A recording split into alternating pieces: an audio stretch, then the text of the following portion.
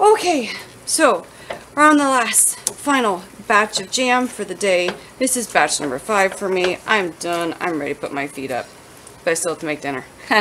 Anyway, so today we are doing, or in this video anyway, we are doing strawberry chocolate jam. Yes, you heard me right. Strawberry chocolate jam. We start out with the basic strawberry jam recipe. So I'm just mashing these up as they're heating up. Then I'm going to add my 1/4 cup of lemon juice, because we're still following that exact same recipe for strawberry jam. So 5 cups of berries, 7 cups of sugar, a pack of original pectin. I do not know if this will work with low sugar jam. I've never made it low sugar because I don't make low sugar jam. So I can't help you on that one, sorry. Okay. So while this heats up, I'm going to add, actually no, I'm not going to add that just yet. I'm going to add a 1/4 cup as soon as I find it. And dry it. Okay. I'm adding a 1/4 cup of cocoa powder.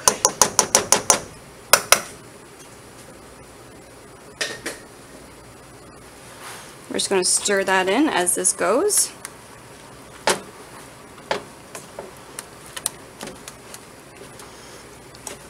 It smells really good. It smells even better when it's actually fully done. You got sugar in there and all this. It's so good. I love this on top of ice cream and yogurt, on toast. It's just good all the way around. Okay. Now I'm going to add in that vanilla. Add in between 1/4 of a teaspoon and 1/2 teaspoon. So I'm going to add in 1/2 teaspoon.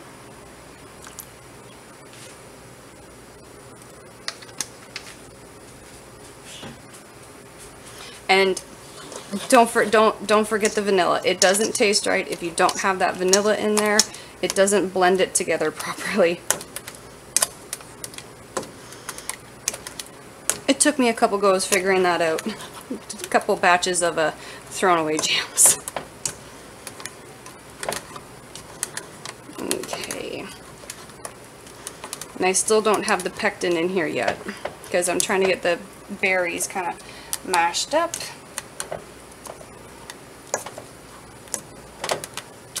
The pectin will go in next. Once these berries... Oh my goodness, I don't even have my burner on. I had the kids here talking to me. Goodness, I thought I had my burner on. See, because I have this burner on. So I had feeling the heat coming from that. Goodness gracious, great goodness. Yep, I'm ready to put my feet up. Okay, so I'll be right back once this is heated up, and actually no, we'll just stay here for a moment, because actually I can add the pectin now. So let's put the pectin in, and this is the pectin I'm using for anyone who's wondering. This can you see that? Yep, the Bernardin original pectin. That's just what I use, and I just use the recipe cards that are in that come in it. There's plenty in the recipe, so why not? Okay.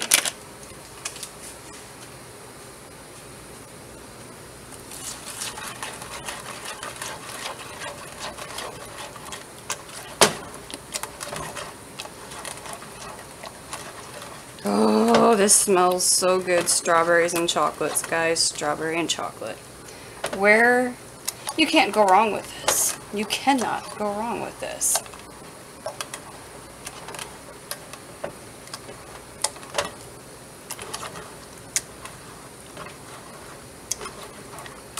Okay. So I'm going to switch over to my spoon now.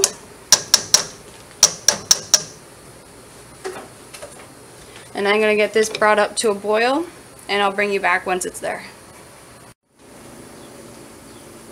Okay, so now we're all heated up. The pectin is all dissolved. Now we're going to add in the 7 cups of sugar.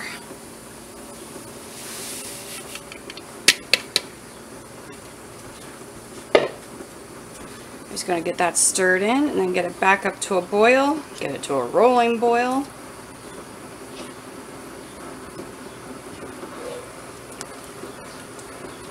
Oh, see, doesn't that just look so good? Oh, yes.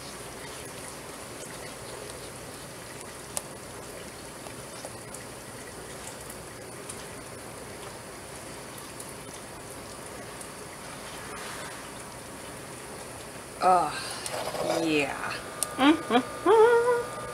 This is so good.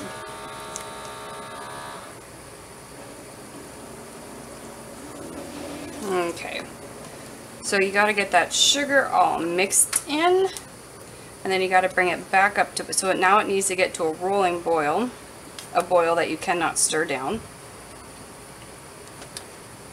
So I'll be right back when we get there. Okay, I want to add to, I'm still waiting for this to come up to a rolling boil. I just gave mine a taste. This is the point where you want to give it a taste just to make sure you have enough cocoa in there. The vanilla, it should be fine, but just depends on what you want. For me, how I have it right now is perfect. It's a strawberry based taste up front, and then after notes of the chocolate, which is how I like it. I want to taste the strawberry first and then the chocolate afterwards as a hidden surprise. So I'm still waiting for this to come up to a boil. We're almost there. Okay, and we are now at the rolling boil stage. I cannot get that to go away, as you can see. So now I'm going to time this for 1 minute, stirring the entire time. So you don't want to make a mess of this all over the place. No, no, no. Okay, so I'm going to time this for 1 minute, and then I'll meet you when we're jarring this up. Okay, so let's get this balled up. And then this way you can, yeah, you can see like I got a mess everywhere. Like I said, I've been canning all day. Okay. Now just look at that. That is definitely not your grandma's strawberry jam. Mm-mm.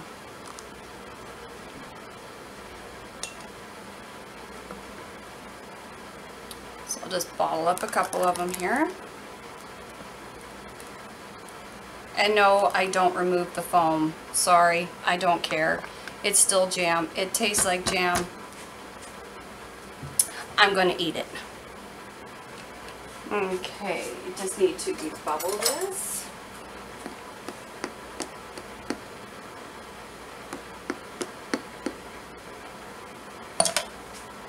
Wipe the rim. Because you guys know I'm so organized. I normally am. Just for some reason, not whenever I'm doing these canning videos. Okay, I'm just going to get these rims all nicely cleaned up. Now we're going to put a lid on them. Come on. Break apart. Here we go. Get a lid on there.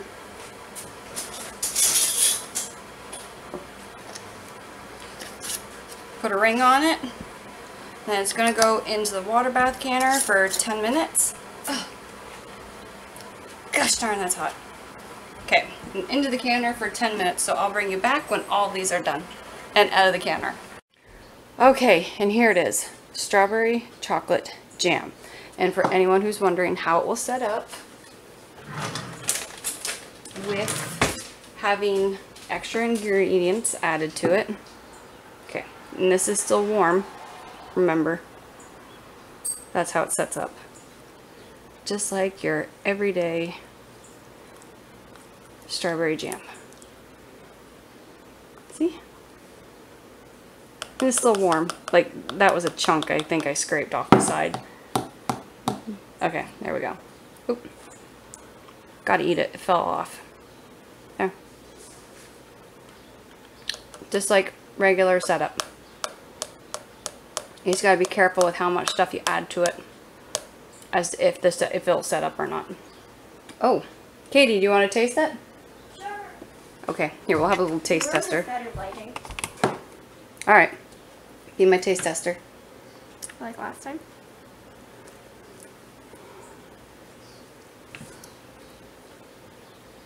Oh, she's going, oh wait, I think you're blurry. Nah, you're not too bad. What do you think? Is it tasty? It pretty much just tastes like strawberry jam. Do you have an aftertaste of chocolate? No, cinnamon. Okay, you're just weird. You're not my child. I'm kind of like apple crisp. Yep, you are definitely not my child. You are your father's. Okay, so we will see you again really soon. Bye.